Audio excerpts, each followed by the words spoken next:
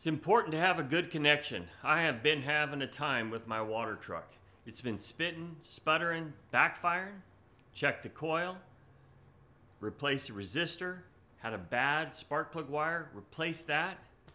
Still bad. Checked the spark plugs, seemed like every one of them was fouled. Couldn't figure out what was going on. So I pulled the cap. If you've never seen a distributor, this is a distributor. These are the spark plug wires. This is the cap, rotors on the inside. This connects to the cam.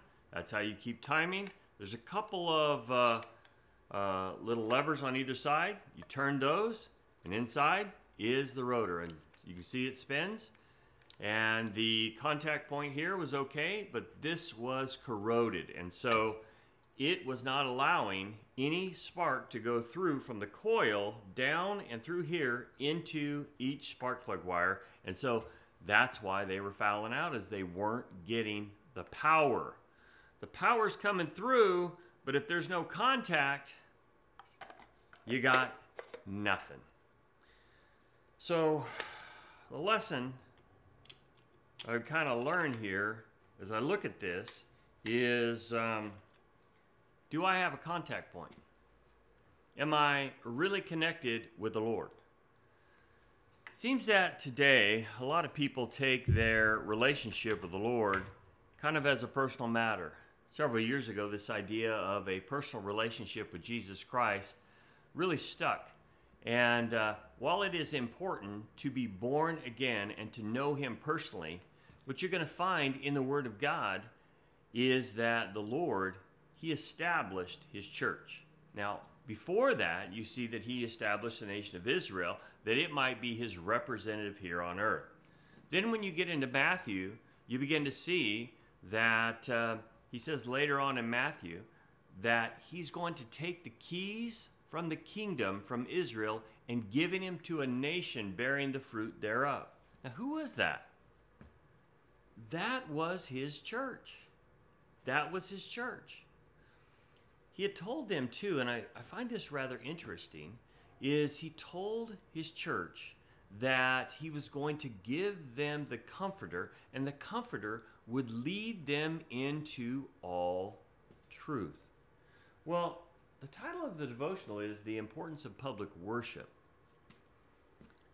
But when you look at the church, time and time again, you see that the church is established to edify the body of Christ. And so the church is kind of like that rotor. The power comes through, the coil, being the Holy Spirit, comes through the church, and it begins to empower each individual. And I think that today we have individuals that they may have had a bad experience in a church. And of course, you can do that. And so therefore, they backed away. Well, if I were to buy some replacement components for this distributor that were just kind of some cheap knockoff stuff, I may have a bad experience with it.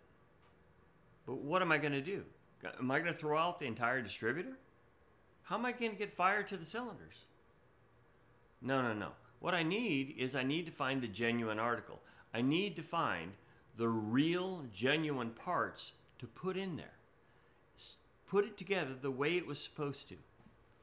When you look at our nation right now, I'm not sure what you see, but we're told we're in a post-Christian nation.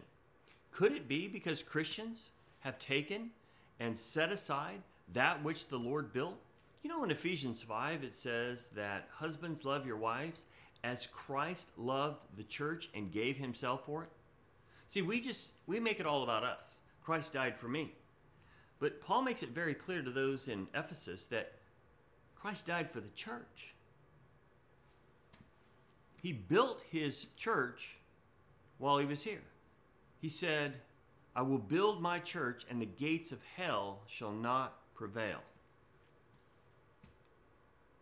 What if we all got back to that simplicity of that local New Testament church that we see in the book of Acts and tapped into that power that they had?